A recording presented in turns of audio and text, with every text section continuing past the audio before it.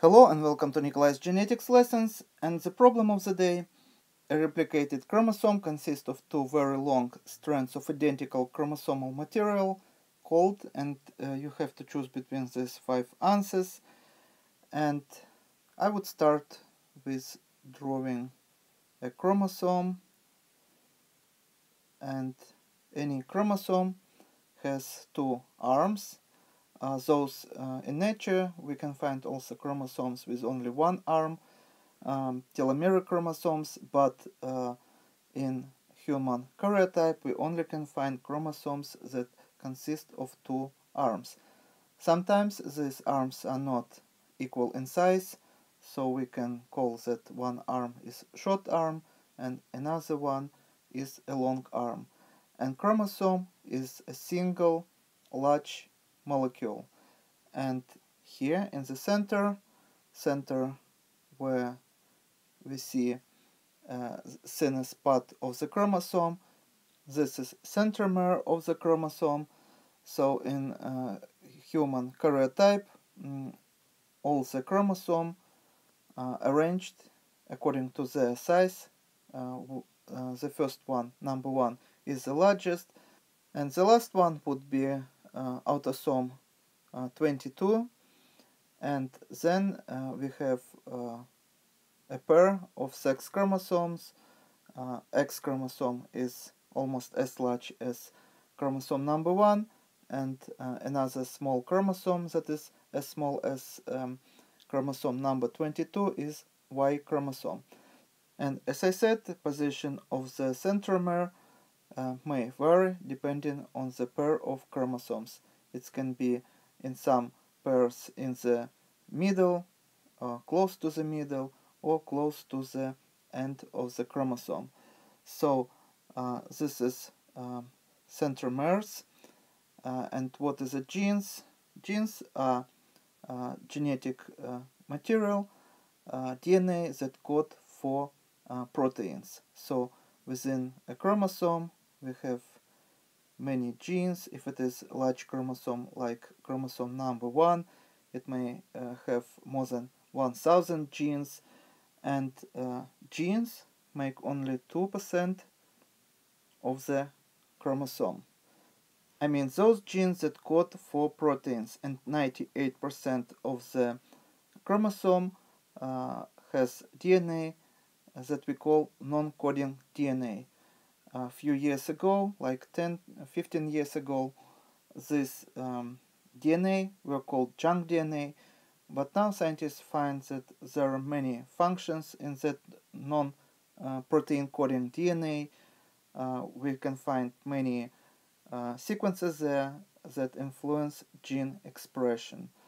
So some of those sequences perform a function of gene regulation, and each chromosome on its tips has repetitive DNA that we call telomeres, and telomeres serve the function of protecting DNA from degradation, because with each cycle DNA would replicate, telomeres would become shorter and shorter.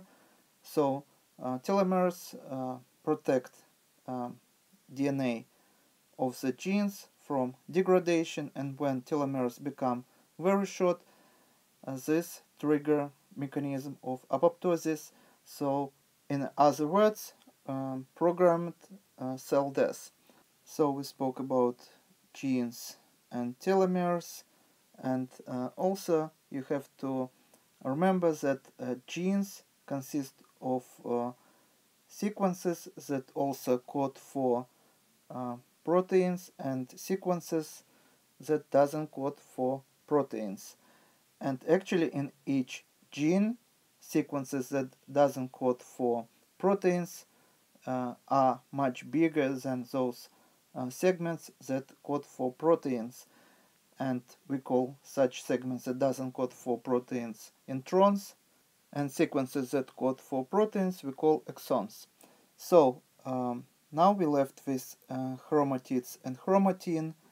So imagine that if we take a segment of this chromosome, we would find DNA here, and this DNA is not like it's represented here.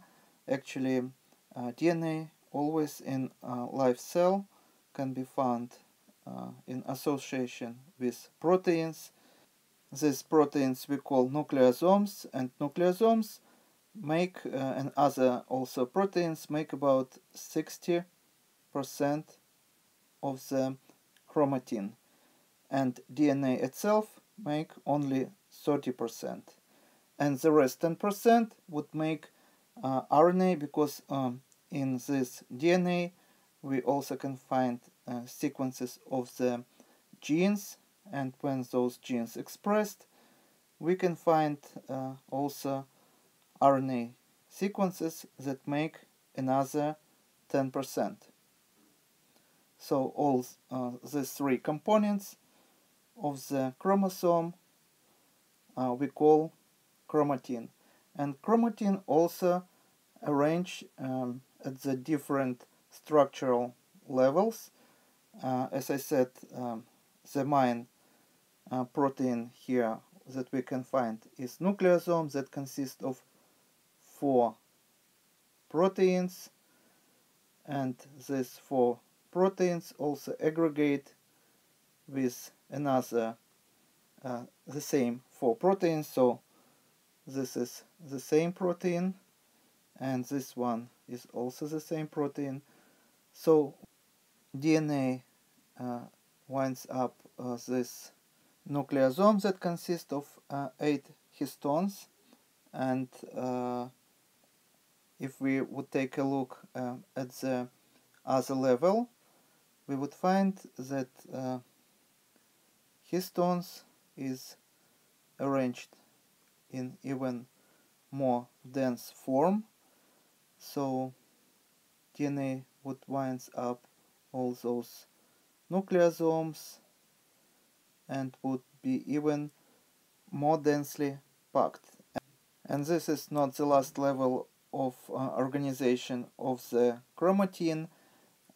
This DNA along with proteins would coil on itself, making a visible structure that we call chromosome.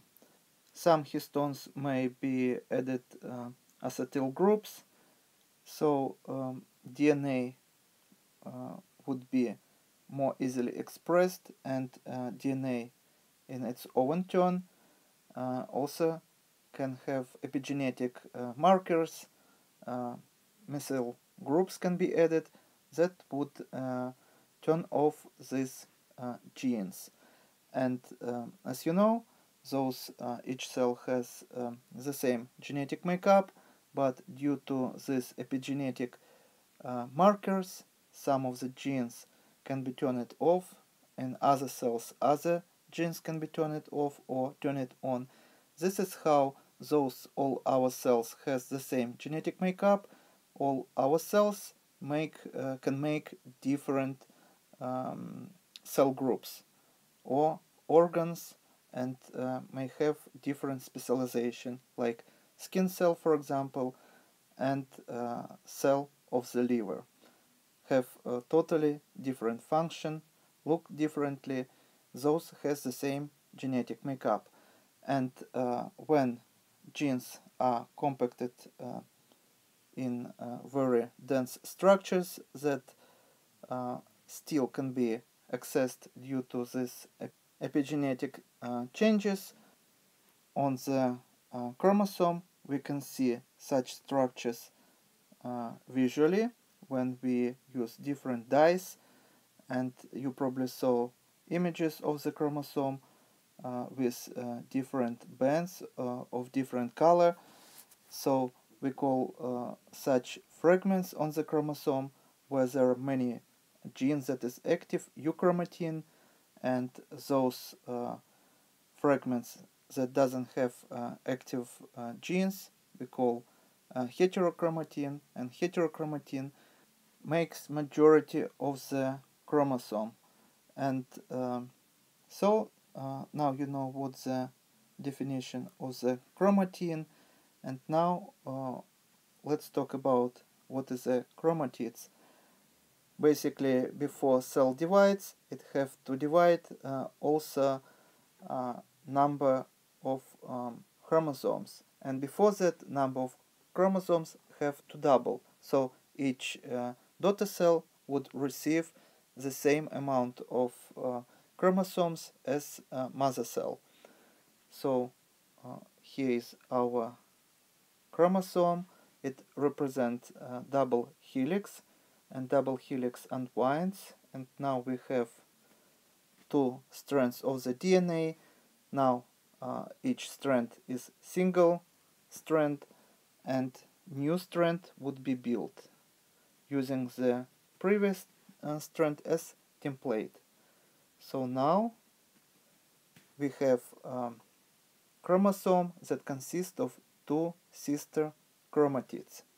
Or if I would make another copy here, so you would see that now we have two absolutely identical new chromosomes, but we do not call them chromosomes until they would separate. And at this state, when two sister chromatids are connected in the centromere, we call them sister chromatids. So the correct answer, as you see, answer B. A replicated chromosome consists of two very long strands of identical chromosomal material called chromatids, or to be exact, sister chromatids. And this is all for today. Thank you for your attention. Please subscribe for my new videos that I post almost every day. Thumbs up if you like this video. Please write your comments, questions if you have any, and see you in the next video. Goodbye.